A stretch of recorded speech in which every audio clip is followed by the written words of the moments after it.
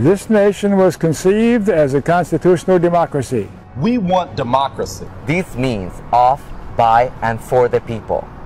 Every citizen, not just the fat cats. Fairness. We just want fairness. We don't have that. Not even close. Wall Street, big business, the media. Too much corruption. Our government belongs to us. We need government to be honest and transparent. Elected politicians are supposed to represent us. Instead, they're stuffing their pockets big time. Legalized bribery, that's what I call it. Corporations and the wealthy use their money and influence to shape the world they want, without regulation, without taxation on them, without regard for the consequences of their actions. Corruption is the illness. There is a cure.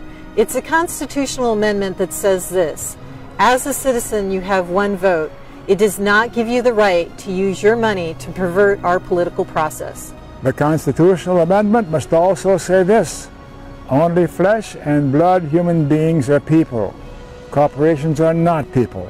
They are accountable to the people and must earn the people's trust.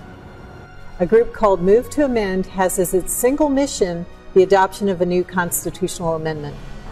A 28 amendment that says very specifically that money is not speech and corporations are not people. A 28th amendment. That's what we need. Whatever your cause, this is a big part of the solution. It's going to happen. Join us. Help to amend the Constitution. If you care about the future, this is how you can make a difference. We are Move to Amend. We are Move to Amend. We are Move to Amend. We want a better world.